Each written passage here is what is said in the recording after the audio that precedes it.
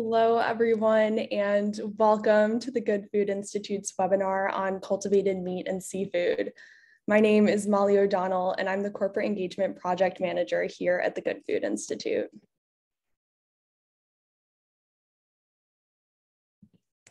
Today, my colleagues and I will cover the quick-moving cultivated meat industry, including the commercial landscape, investments, scientific progress, regulatory and public funding updates, and industry forecasts.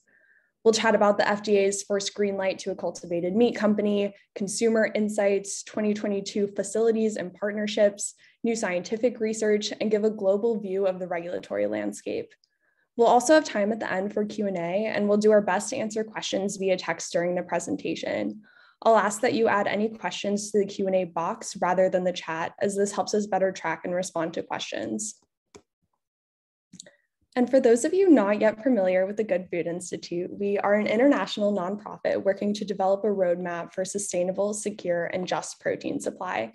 We work across the areas of corporate engagement, science and technology, and policy to accelerate innovation in alternative proteins like plant-based and cultivated meat.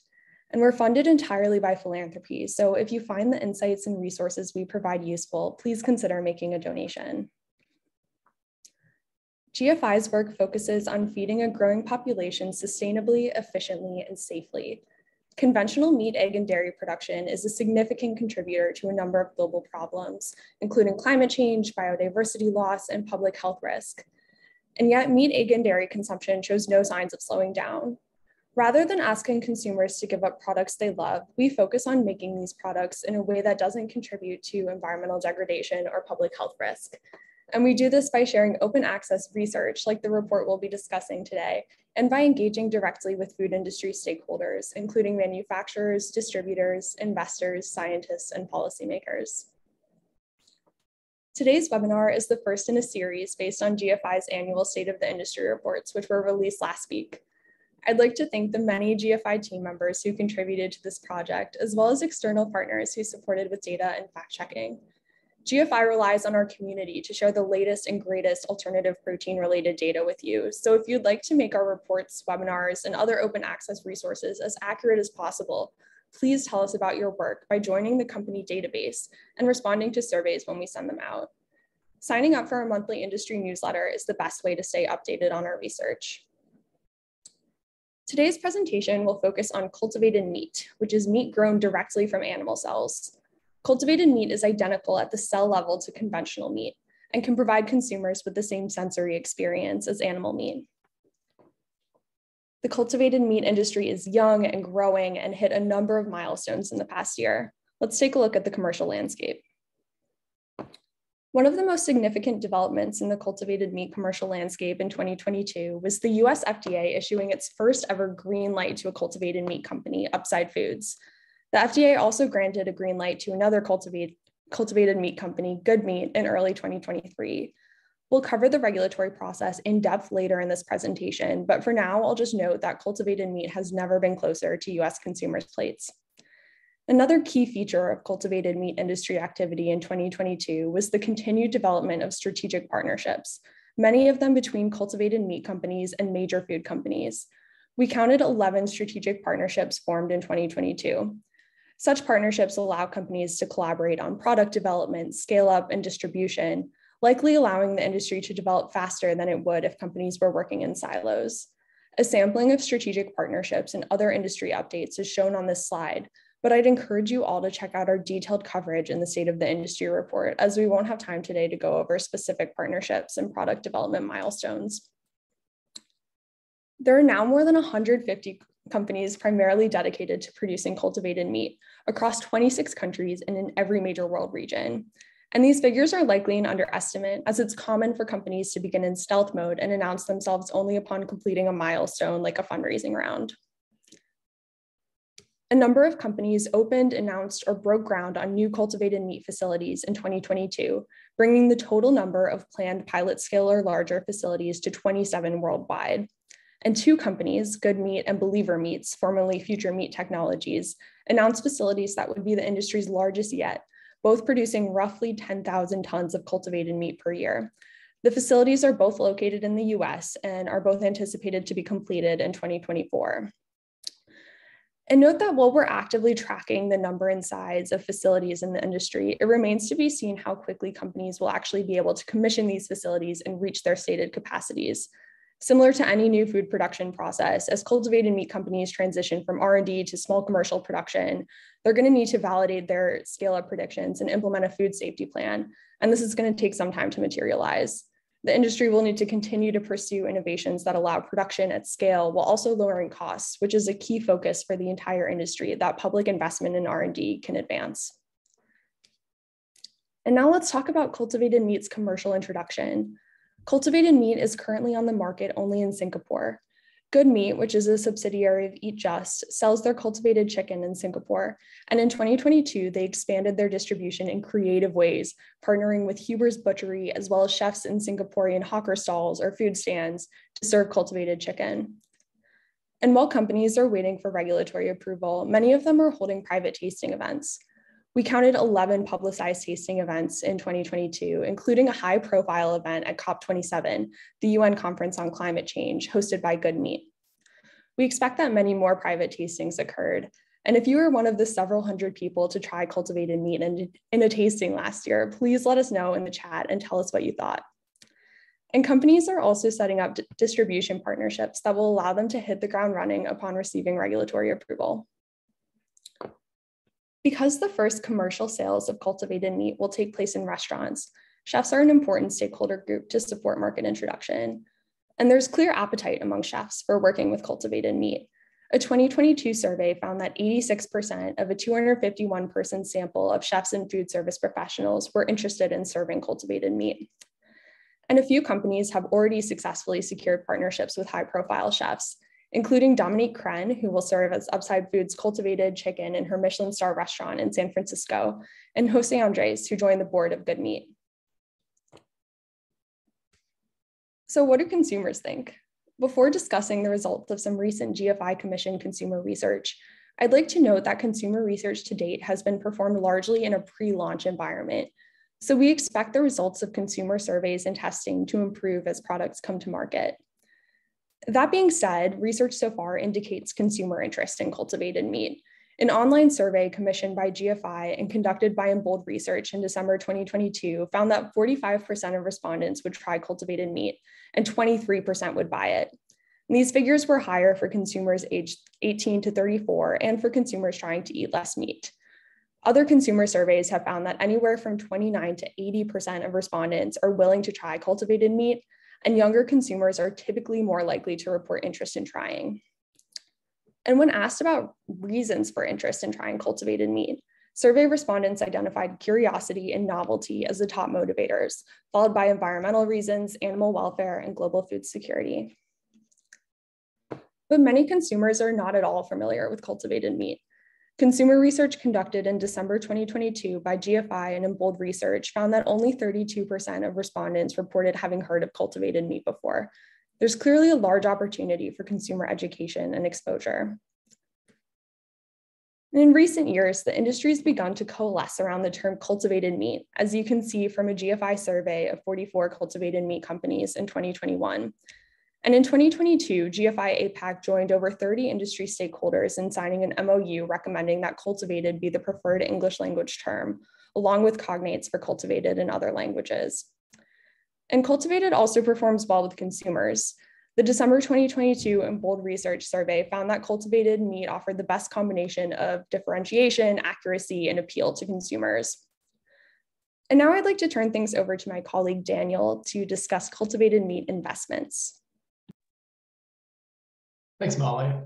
I'm Daniel Gertner, and I'm the business analyst on the corporate engagement team here at GFI. In this section, we'll look at private investments in cultivated meat companies and how those investments fit into the larger economic environment. Before diving into cultivated meat investments specifically, let's briefly discuss broader alternative protein investments. Alt protein investments totaled $2.9 billion in 2022, down 42% versus 2021. While that decline might seem drastic, it was only slightly larger than the 35% drop in total global funding across all sectors in 2022. It was also smaller than the declines of some popular VC-funded sectors like fintech, which saw funding decline by 46%. So what trends are influencing these global investment declines?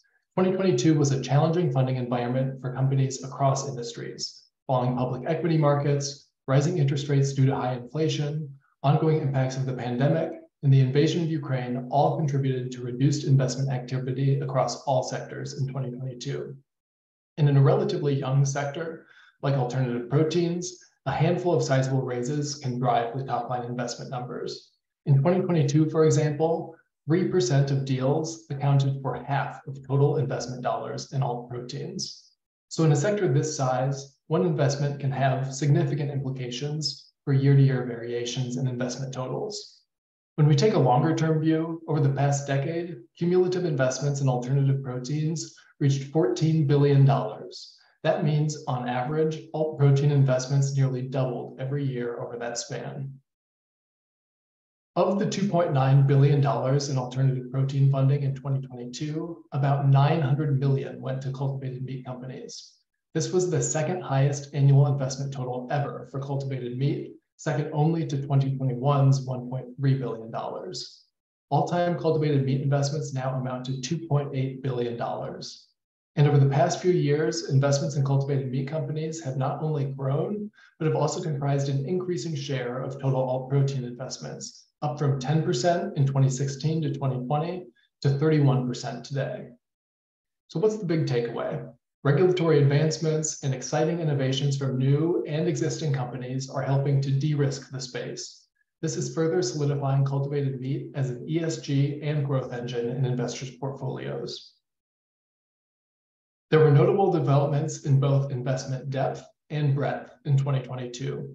Upside Foods' $400 million Series C round marked the largest single investment ever in a cultivated meat company. Plus, over 100 new unique investors entered the cultivated space last year. That brought the total number of investors since 2016 near 700. In terms of liquidity events, JBS, the world's largest meat company, completed a $39 million acquisition of biotech foods in 2022. That marked the largest acquisition in the cultivated space to date. It also demonstrated that conventional meat companies are actively interested in the cultivated meat sector. Continued engagement from the world's largest meat companies is a positive sign for the industry's ability to quickly scale. Another key shift in 2022 was how global the investment landscape has become. Over the past decade plus, North America, and specifically the US, has dominated the global alternative protein investment story. But global investment funding has increased as alt protein awareness and popularity grow around the world. While cultivated meat funding declined in North America in 2022, it grew in Asia Pacific and Europe. In Asia Pacific, cultivated meat investments increased to $95 million in 2022, almost doubling in the last year. In fact, 2022 investments were larger than all previous investments combined in APAC. In Europe, cultivated meat investments increased 30% year over year, rising to $130 million in 2022. That equated to over a third of all-time investments in the region. Regional expansion around the globe is exciting and important. The more investment capital is diversified by region, the more resilient the entire industry will be to future shocks. So why do investments in cultivated meat matter in the first place? Investments are absolutely necessary for the scale-up of these critical but underinvested climate mitigation solutions. Animal agriculture contributes 20% of global greenhouse gas emissions, yet alternative protein and cultivated meat investments still comprise only a tiny fraction of total climate technology funding. Today, alt protein sales make up less than 1% of the global meat market. Meanwhile, renewable energy has grown to more than a quarter of global power generation, driven by over $500 billion in total climate investments every year. More public and private investment in alternative proteins can help this nascent sector become another powerhouse for global impact. And impact often starts with measurement. To help industry participants measure some of the climate and other non-financial characteristics of alt proteins, GFI and FAIR developed a new set of environmental, social, and governance, or ESG frameworks for the alternative protein industry.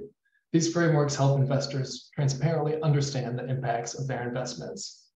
So to step back, we know the alt protein industry has a long path toward delivering on its potential. While the investment gap between alt proteins and other climate tech is large, it also indicates a massive runway for growth in alternative proteins if they are able to attract the capital that can help them scale. And now I'll pass it to Claire and Elliot to cover updates in cultivated meat science and technology. Thanks, Daniel. My name is Claire Baumkamp. I'm one of our lead scientists at GFI, and I focus on cultivated meat and seafood. So I'll start with a quick update on some of GFI's new and updated resources in 2022. So we've continued to build out our alt protein literature library, which is a resource for scientists and other science interested folks to learn about what's going on in cultivated meat and other alternative proteins. So in 2022, we continued tracking publications in this space, including 214 new publications about cultivated meat. And this included 12 publications from cultivated meat companies, which is something we're starting to see more of and is a trend we're really excited about, and also 14 publications by GFI grantees. Our university team absolutely crushed it this year, adding 5 new how-to guides for students wanting to build alt protein communities at their universities. And our alt protein project, which is a network of student groups across the globe, added 20 new student groups to their community. We continued to build out our solutions database, which is a resource for researchers trying to find new research areas and work on the most kind of impactful problems in the alternative protein space. And we added 19 new concept notes, which are essentially one-pagers describing a key need in the alt protein field related to cultivated meat. When it comes to our research grants program, we were able to fund 10 projects on cultivated meat. And this is not including the 5 projects that were focused on flavors for alternative seafood, which we feel could have sort of cross-pillar impact, whatever technology you're using to create alternative seafood, they could have some relevance there. So either 10 or 15 projects, kind of depending on how you count it. And so for the cultivated meat specific projects, the total was 1.4 million that we were able to award to these research groups. We were also really excited about one publication that our GFI Europe team put out as sort of a commentary to rally the research community. We also published 4 peer-reviewed articles along with our colleagues and collaborators. We published 2 new or updated technical deep dives on cultivated meat and 1 white paper analysis on growth factors. And on the next slide, so an update on cell lines. So an ongoing challenge for researchers in both cultivated terrestrial meat and seafood, but especially seafood, is the lack of readily available cell lines from species and cell types that we care about in cultivated meat. And so this was an area where we saw quite a bit of progress in 2022, which was very encouraging. So one example of that was a new paper from the Kaplan Lab at Tufts University, which helps to address this challenge by creating an immortalized line from Atlantic mackerel mussel. So this is the MAC1 line, which has been cultured or had been cultured at the time of this publication for over 130 passages.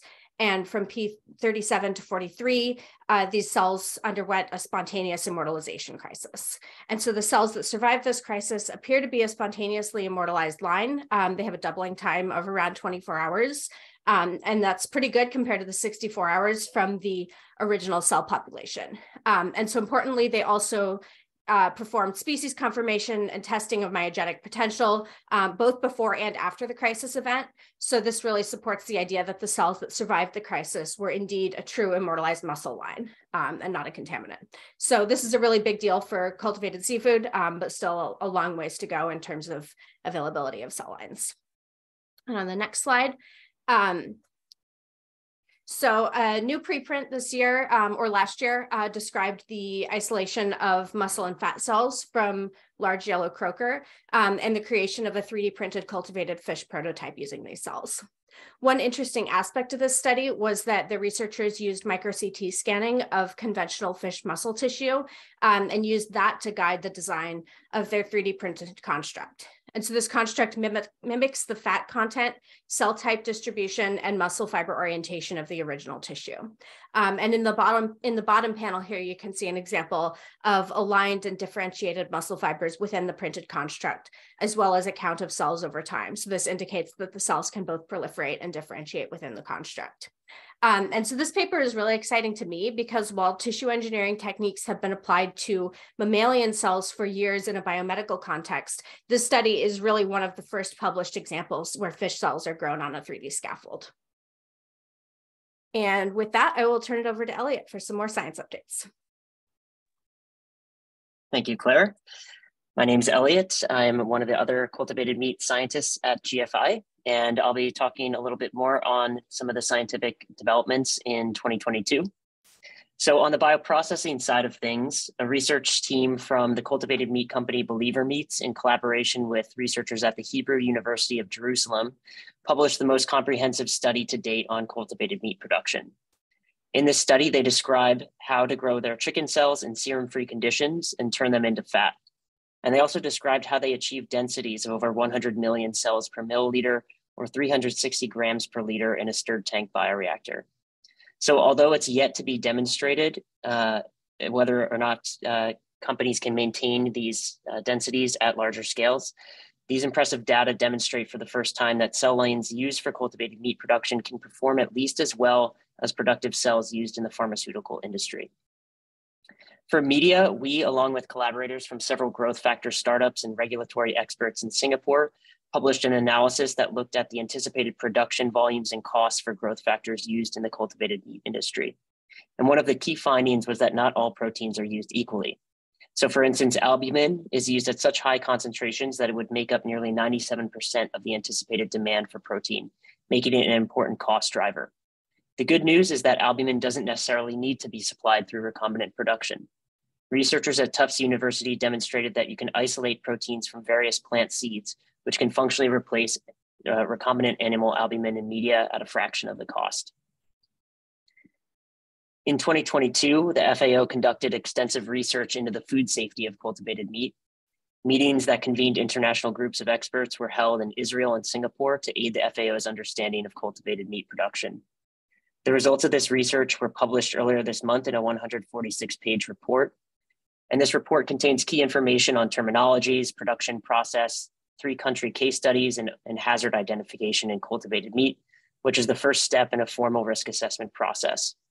Overall, this landmark report will help assist countries around the world in developing evidence-based approaches to regulating cultivated meat.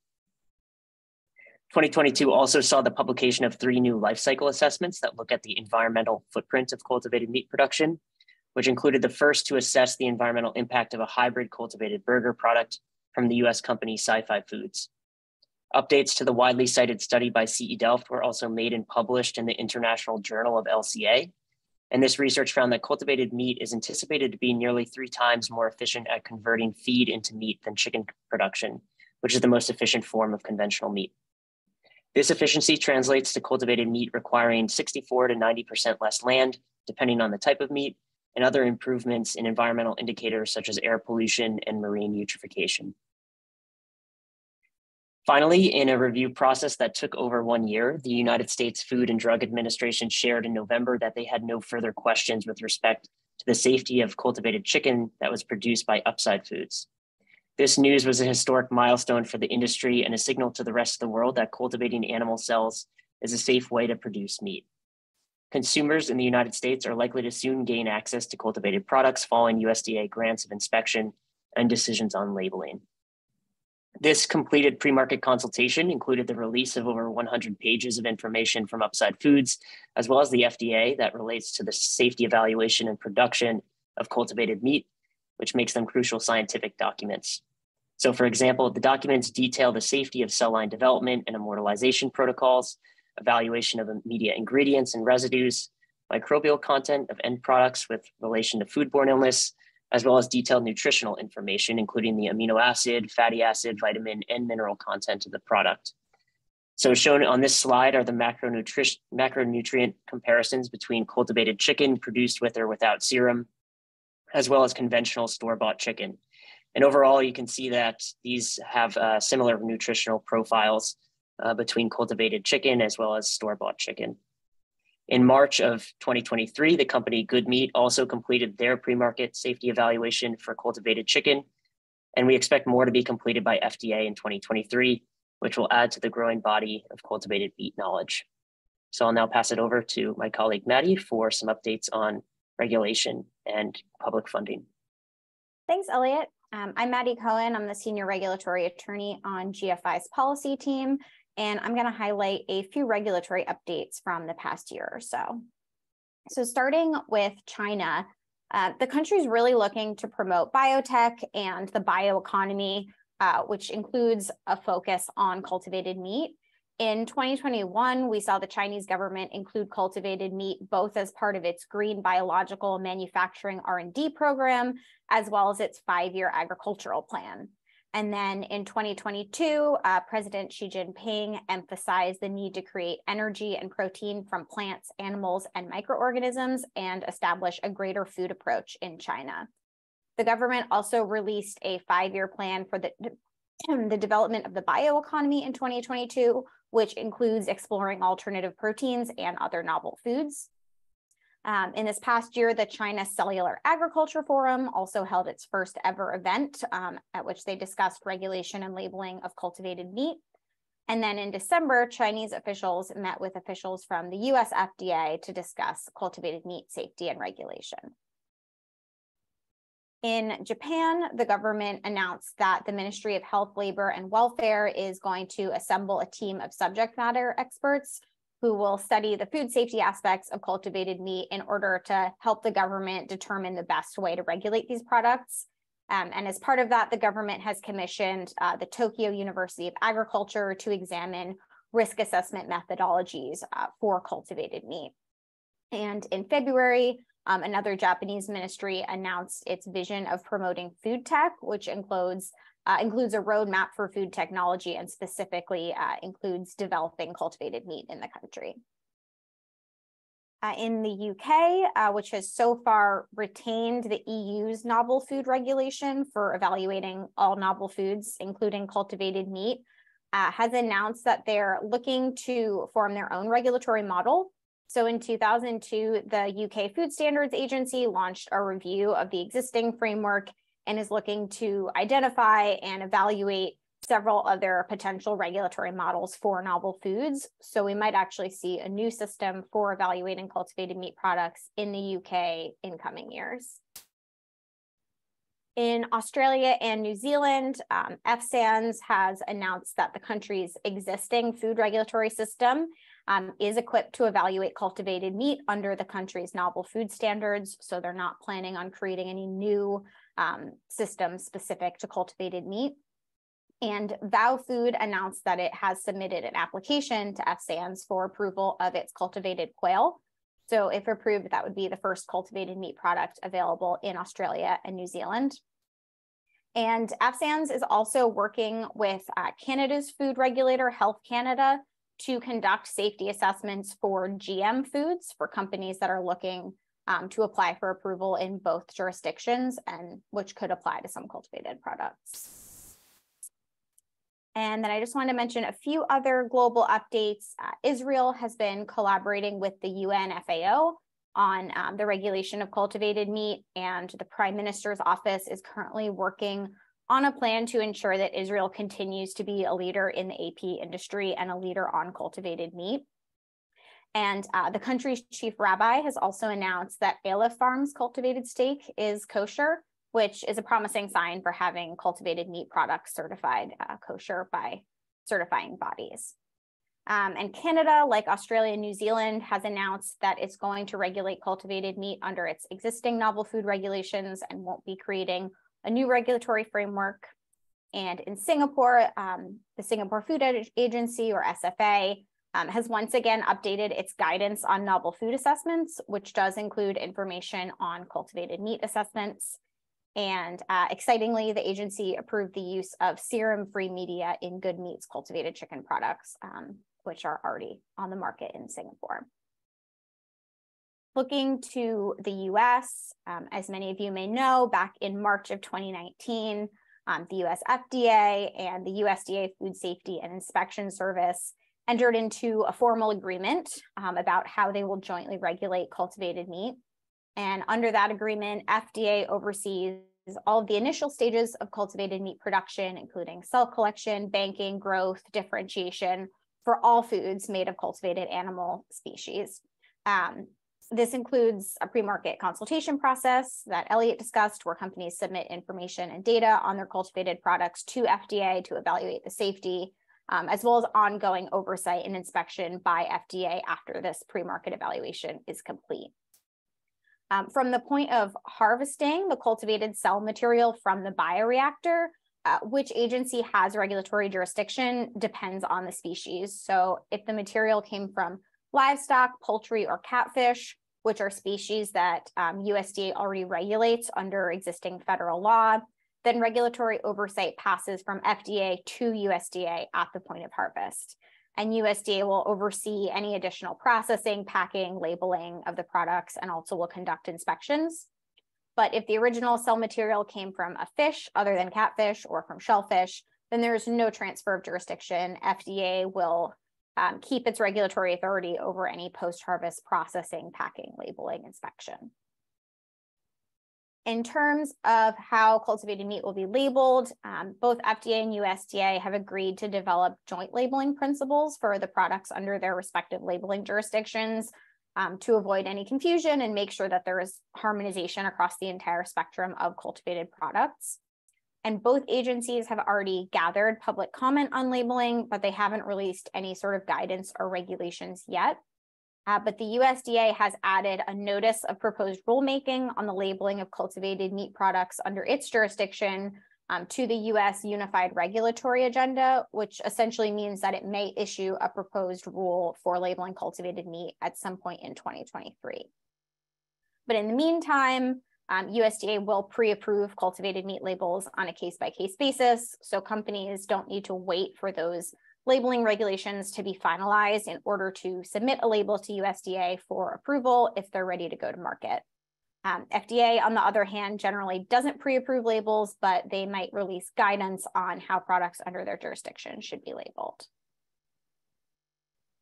And finally, just some next steps on Upside and Good Meat after they've completed FDA's pre-market consultation process. There are a few additional regulatory steps that they'll have to complete before we can see these products in restaurants or in grocery store shelves. They'll all need to register any facility involved in the production of cultivated meat with FDA. Because they're producing chicken, which is overseen by USDA, they'll need to obtain a grant of inspection from USDA and also obtain USDA label pre-approval. And then both agencies will continually oversee the parts of the production process for which they have jurisdiction. And USDA has said that it will be inspecting these facilities at least once per operating shift, which is the same rate that they currently inspect conventional meat processing facilities. And then once those steps are complete, hopefully we'll finally get to taste these products here in the US. With that, I will pass it on to Michael to discuss public funding. Thank you, Maddie. I'm Michael Carter. I'm a policy associate here at GFI. So in addition to making progress on regulatory issues, governments also increased their public funding for cultivated meat research and development. 2022 saw the largest individual investments from governments to date, impacting many points along the supply chain. The Netherlands, which is known for its innovations in agriculture, made the world's largest investment in cultivated meat with a 60 million euro initiative to develop a full cellular agricultural ecosystem, including R&D, commercialization support, education, and workforce transition resources. The UK, Norway, Canada, and others announced investments in foundational R&D, while Canada also worked to develop manufacturing capabilities for bioreactors. In the United States, President Joe Biden released an executive order calling on agencies to produce a report on how biotechnology and biomanufacturing could be used to cultivate new food sources, and the resulting Bold Goals report published last month positions alternative proteins, including cultivated meat, as key components of a future American biomanufacturing ecosystem. On the next slide, we'll see that governments in Asia and the Middle East also took major strides in supporting cultivated meat. Israel and Singapore continue to be world leaders in cultivated meat investment, with Israel beginning an 18 million consortium announced in 2021, and the two countries working together on a joint project to develop cultivated seafood. South Korea also invested $15 million from a fund for high-level future technologies, a major increase in its support for alternative proteins. And to round out President Biden's executive order, both China and Japan, the second and third largest economies globally, highlighted the importance of cultivated meat in their future plans too. China included alternative proteins, including cultivated meat, in their agricultural and bioeconomy 5-year plans. And the Prime Minister of Japan personally called cultivated meat an important technology from the perspective of realizing a sustainable food supply.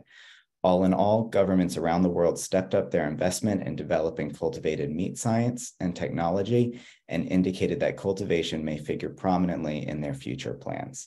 I'll pass it now to Daniel. Thank you, Michael. Now we'll look at a few cultivated meat industry forecasts and what's ahead for the market.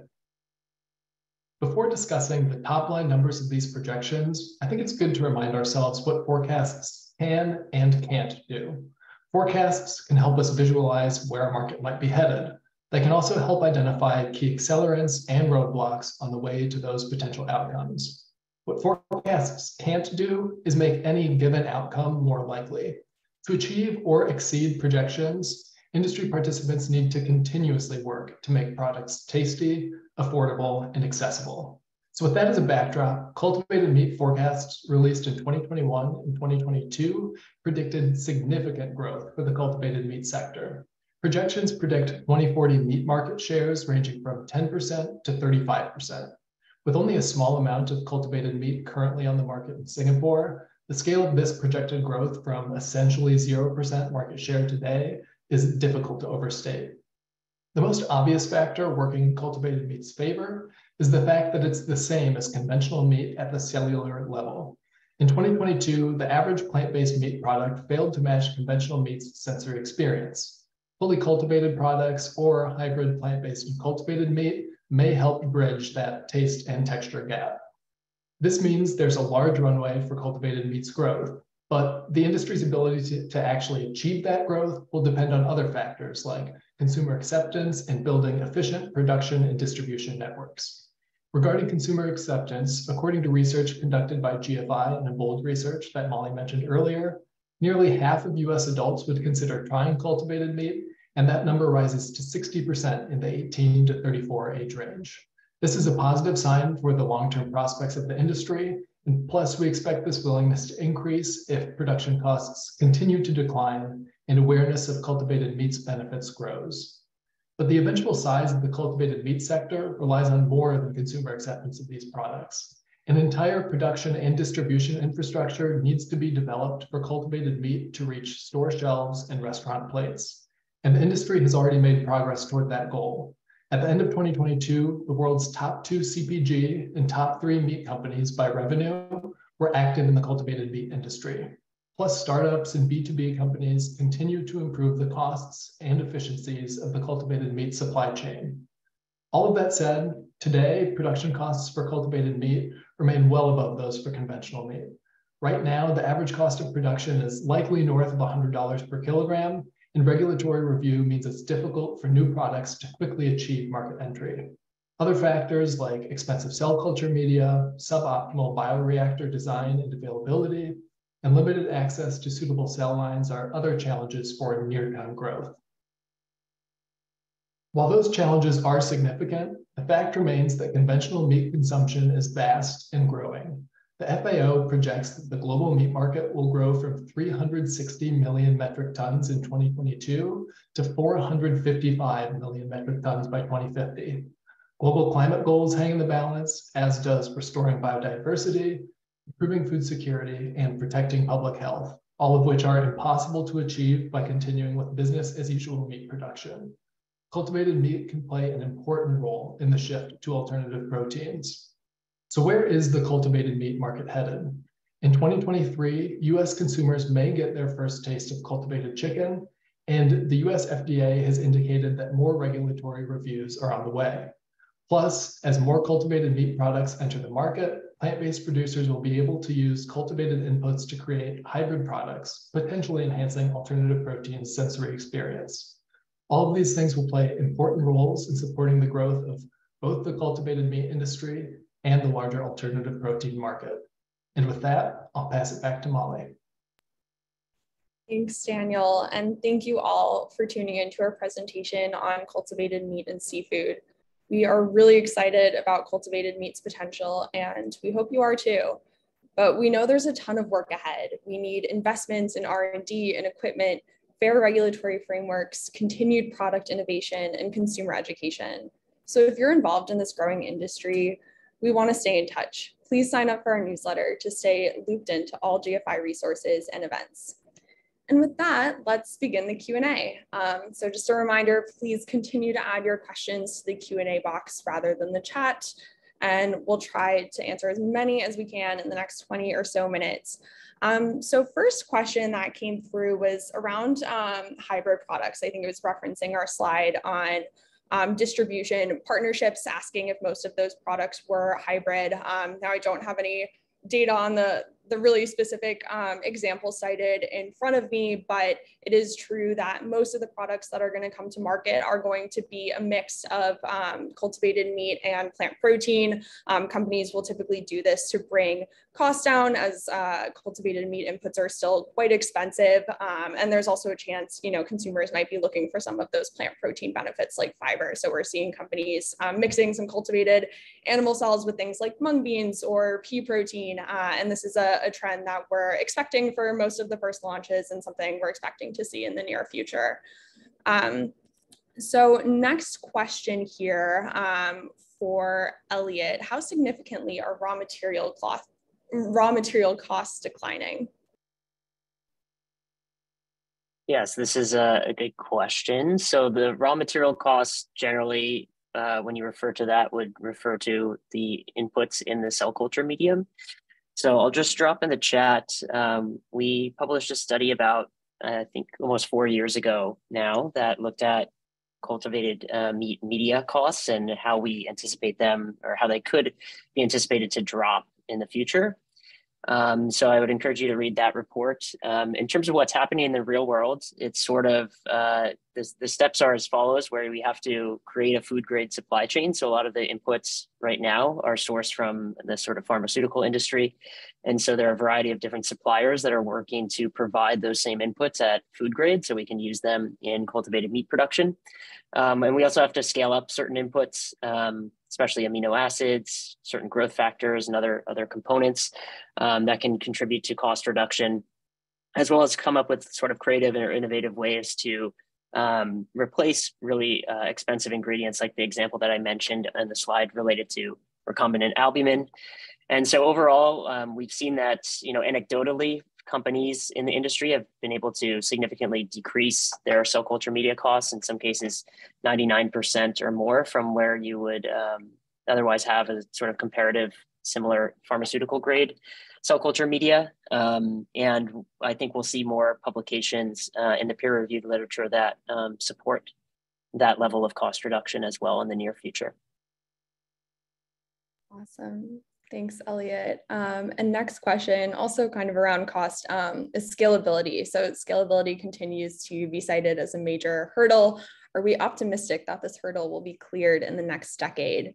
Claire, do you want to take that?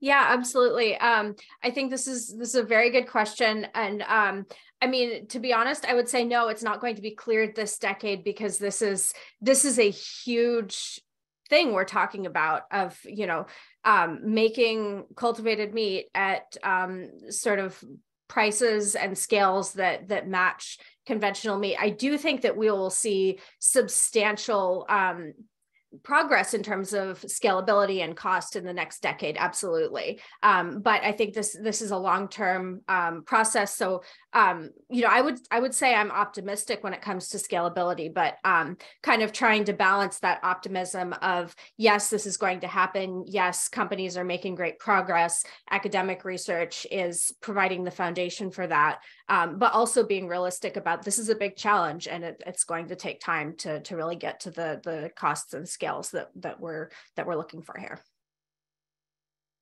Absolutely. Thanks, Claire. So our next question, really appreciate this one. It's about building up the government and research ecosystem in Latin America. And this person's wanting to know what has worked well with engaging with governments and researchers in other areas. I will put in a plug that we have an affiliate office in Brazil, so we can type in their website if you're interested in getting in touch with GFI Brazil, but we don't currently have a presence in the rest of Latin America, and really appreciate that there are folks wanting to build on a lot of the work that's been done in other regions. So with that, Michael, would you like to share a few lessons about what's been resonating with policymakers in terms of public funding and ecosystem building? Yeah, sure thing. We've seen a huge increase in public funding for alternative proteins in 2022 for a lot of reasons, many of which I think would be very relevant in Latin America. So first, on climate, animal agriculture is a huge producer of greenhouse gas emissions, especially methane, which at COP26, most countries agreed to attempt to reduce their methane emissions 30% by 2030, a reduction that is only really possible by addressing animal agriculture and its emissions. So we're seeing a lot of movement towards alternative proteins on that basis, but then also on the basis of land use. So 3/4 of all agricultural land is used for animal agriculture, so either raising or feeding livestock. And so that is especially relevant in the Amazon basin, where the Amazon rainforest is largely being deforested for growing soybeans as animal feed or raising animals themselves. So that's a huge reason to support alternative proteins as a new way to make that food. And then, the land use benefits extend to biodiversity as well and preserving critical ecosystems. 2022 also saw a shift towards alternative proteins on the basis of food security. So the massive geopolitical turmoil in the wake of the Russian invasion of Ukraine really cast a lot of countries' food supplies into doubt and showed how much food or animal feed is sourced from other areas where countries don't have control over the geopolitical situation. And so being able to onshore more food production, especially protein production, which currently requires so much land, is actually it's a national security aspect as well for policymakers that are concerned about that. And finally, as we've heard a bit today, cultivated meat is it's a growth industry. We're expecting to see a lot of economic value come out of this industry, a lot of jobs, including very high value, high knowledge STEM jobs. And that's very attractive for policymakers as well. So those are the three main arguments we're seeing, or the three main stated reasons that governments are investing in alternative proteins. Awesome. Thanks, Michael. Next question for Elliot or Claire. How close is cultivated meat to reaching price parity? And how does it compare to plant-based meat in terms of the potential to reach price parity with animal-based meat? Sure, I could try to take a stab at this. I'll drop a link to a slide deck that I prepared that touches on sort of costs and how to think about costs at a high level. Since obviously there's a sort of key question, and cost is probably the major barrier that cultivated meat companies are going to have to address over the coming years. The short answer is we don't know exactly the timeline for cost reduction, as a lot of companies are still in the R&D stage, just entering their pilot scale facilities and optimizing a lot about their processes. So we know that cost is driven primarily by the cell culture media, as well as the infrastructure. So new buildings that need to be created, as well as the equipment like bioreactors that need to be in those buildings. We're going to need a lot of those. And as I mentioned before, I think we have pretty good idea that cost reduction has happened quite a bit in the cell culture media sector, but bringing down costs related to production, the bioprocess in these new facilities is going to take longer time. And so we actually don't have concrete estimates on what we estimate is sort of like the average cost of production today, or what that would be in 5 years. We just don't have the data accessible yet. But you can check out that slide deck that I posted to get a better sense of sort of how we view cost right now. Awesome. Thanks, Elliot. So we have a question about the cultivated seafood market, how large that market is, and how large it could grow to be. So I'll just share a few stats that our team pulled from some GFI resources. So in US retail right now, conventional seafood sales make up about 1/5 of total meat sales. And globally, we estimate that that market is worth hundreds of billions of dollars. And we think cultivated seafood could potentially earn a significant share of that market. Our company database right now shows that about 50 companies are working in the cultivated seafood market. And one notable investment that I'll call out for cultivated seafood in 2022 was Wild Type. This is in our State of the Industry report. We have a section on notable fundraising rounds, which I encourage you all to reference. They raised $100 million, one of the largest raises in 2022. And if you have any further questions, kind of specific data points on the cultivated seafood market, would encourage you to check out the State of the Industry report or email us at corporate@gfi.org. So that being said, I love this question. Is there a key scientific breakthrough you'd love to see happen in the next 2 years? Claire, would you like to take that? Yeah, I can start with one specifically on the seafood side. So something that I've been thinking a lot about over the past year or so is this question of kind of cell types in fish. And I mean, you could apply the same question to marine invertebrates as well, or aquatic invertebrates, I should say. But, I think we have a lot of kind of conventional wisdom about how sort of the different cell types that exist, for one thing, within muscle tissue in mammals, and birds are, for the most part, I think, fairly similar to mammals. But I think we don't have a clear answer as to, are there key biological differences between fish and these other species that have been studied a little bit better. And so I think we're making a lot of assumptions as to what cell types even are present, what types of adult stem cells develop into what mature cell types.